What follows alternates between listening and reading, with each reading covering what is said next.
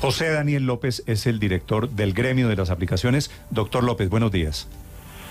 Néstor, buenos días. Un saludo a la mesa de trabajo y a los oyentes de Blue Radio. Doctor López, usted acaba de escuchar al viceministro Palma. Quiero preguntarle, ¿es cierto que esta reforma laboral es producto de 2 acuerdos con ustedes? No, digamos, yo lo primero que quiero señalar es que tenemos una preocupación enorme, Néstor, que naturalmente no nos habría permitido acordar el contenido de esta reforma. Vemos con buenos ojos algunos de los elementos que mencionaba el viceministro, pero también fui muy claro en la conversación con el Ministerio del Trabajo en el sentido que acá no podríamos nosotros hacer un acuerdo que implicara la laboralidad forzosa de las plataformas de reparto, que es lo que acá se está proponiendo. Y no la podemos aceptar básicamente porque acá el efecto de lo que ustedes están discutiendo, de la propuesta de la reforma laboral, es la destrucción de 80.000 trabajos de repartidores en Colombia. Este es el tema que tenemos que poner en el centro. Es verdad que con la ministra, con el viceministro Palma y con el viceministro José Daniel hemos tenido una conversación constructiva, reposada, que ese diálogo sigue, y ahora deberá concentrarse en esto, pero el impacto de lo que se está proponiendo es insostenible. Pero además, ¿de dónde sale, creo que el debate, doctor López, de dónde sale la cifra de que se perderían 80.000 trabajos?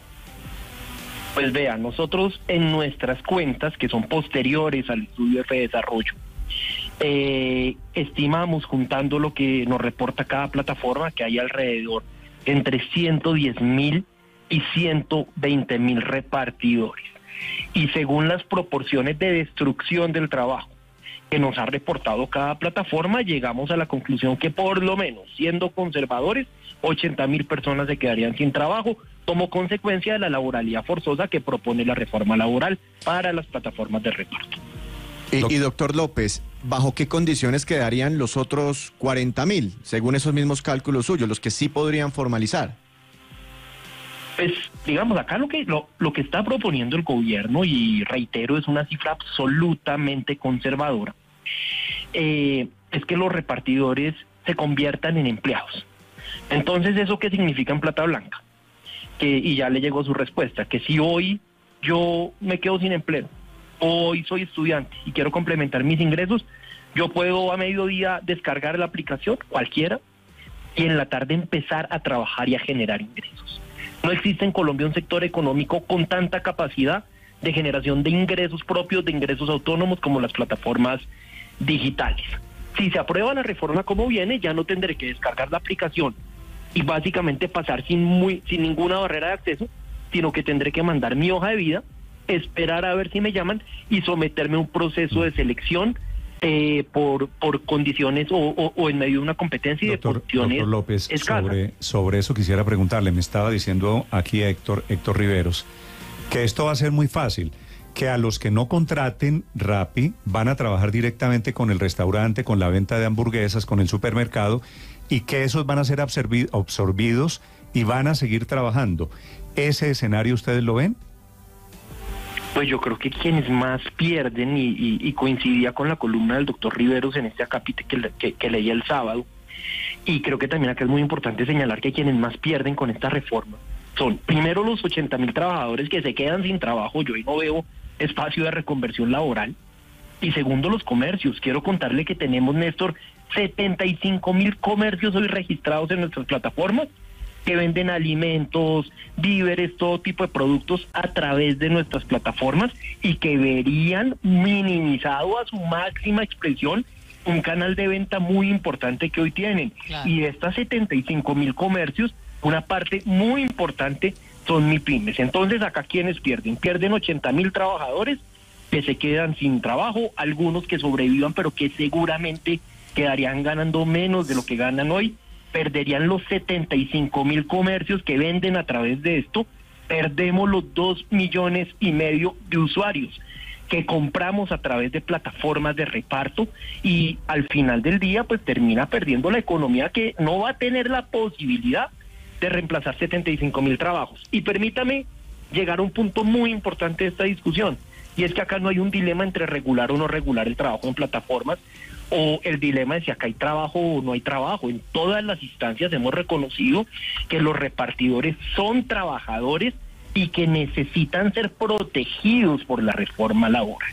Acá la discusión no es sobre eso, la discusión es sobre cómo hacerlo.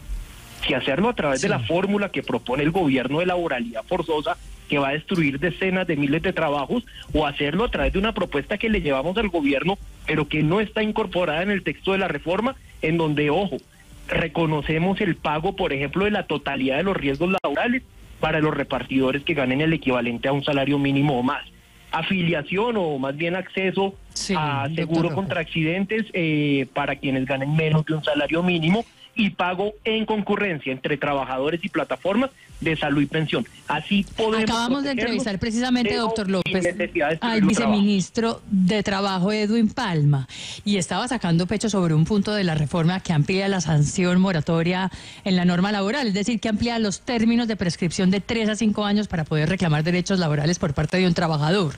¿Cuántos trabajadores creen ustedes de los 75.000 comercios con páginas web o de las casi 700 aplicaciones tecnológicas que hay en el país van a salir a reclamar retroactivamente el pago de salud y pensión en los últimos 5 años? Bueno, esa, digamos, sin duda ese es otro de los riesgos que genera la laboralidad forzosa. También entenderíamos que habría un tema de estabilidad jurídica y de confianza legítima que impediría que eso prosperara, pero donde está el mayor impacto de la propuesta del gobierno de laboralidad forzosa es en la destrucción de 80.000 trabajos. Donde está el mayor impacto es en negarle a los colombianos una de las muy pocas alternativas que tienen para empezar a trabajar mañana sin depender de un proceso de selección. Donde está el mayor impacto, ya lo decíamos, es en los comercios y en los usuarios. Y en algo muy importante que Néstor, permítame terminar esto, no ha estado en esta discusión, y es plataformas de reparto menos conocidas, que han estado menos en el debate, que son cuáles, que son emprendimientos colombianos. Piense, por ejemplo, en mensajeros urbanos, y que prácticamente quedarían en una situación, digamos, mortal como consecuencia de la aprobación de esta reforma. Luego, esta es una propuesta que sin duda es un costo mucho mayor a su beneficio. López, ¿ustedes han hecho un sondeo entre los rapitenderos o la gente de estos domiciliarios que serían los más afectados, si ellos prefieren ganarse la cifra que he puesto como ejemplo, 3 millones de pesos mensuales sin condiciones de seguridad social, a ganarse un salario mínimo con condiciones de seguridad social? Néstor, pues primero, evidentemente la mayoría prefiere ganar un ingreso sustancialmente superior al salario mínimo, pero además algo muy importante, y es que la mayoría de ellos, que así lo demuestra un estudio del BID del año pasado y lo demuestra el estudio de Fedesarrollo del 2021, prefieren tener la libertad de organizar su propio tiempo. En una encuesta, por ejemplo, del BID, le preguntaban a repartidores en toda América Latina cuál era, qué tanto valoraban el disponer de su propio tiempo en una escala de 1 a 10. El 89% dijo que eso lo valoraba con puntaje de 9 o con puntaje de 10. Así que esto no solo tiene una lógica de generación de ingresos, de ser el salvavidas para muchas personas que pierden empleos, que pierden otros trabajos, sino que esto también tiene un valor enorme para los repartidores en términos de poderse conectar hoy, trabajar 3 horas, mañana 8, y en un mes no volverse a conectar. Doctor López, ¿tienen alguna cifra de gente que tiene un empleo, por ejemplo, y que en sus ratos libres hace entregas para Rappi? No, esa cifra exacta no la tengo, pero sí tengo una que le ayuda a ilustrar también este tema y que creo que le termina pegando al mismo punto.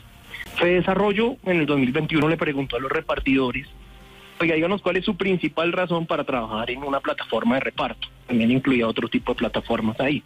Dígame la número 1. Entonces, el 54% dijo que su principal razón era la necesidad económica. Razonable y muy importante.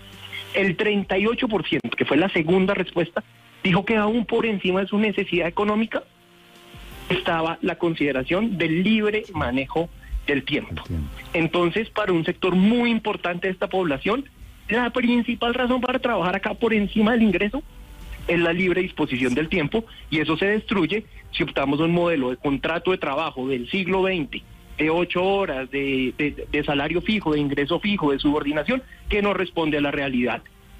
social que estamos viendo acá. Vale. Escuchan ustedes a José Daniel López, que es el representante de Alianza In, es el gremio de estas aplicaciones tecnológicas. En riesgo, dicen ellos, 80.000 empleos por cuenta de la reforma laboral. Doctor López, gracias por acompañarnos esta mañana. Néstor, a ustedes muchas gracias. Buen día. Blue, la alternativa.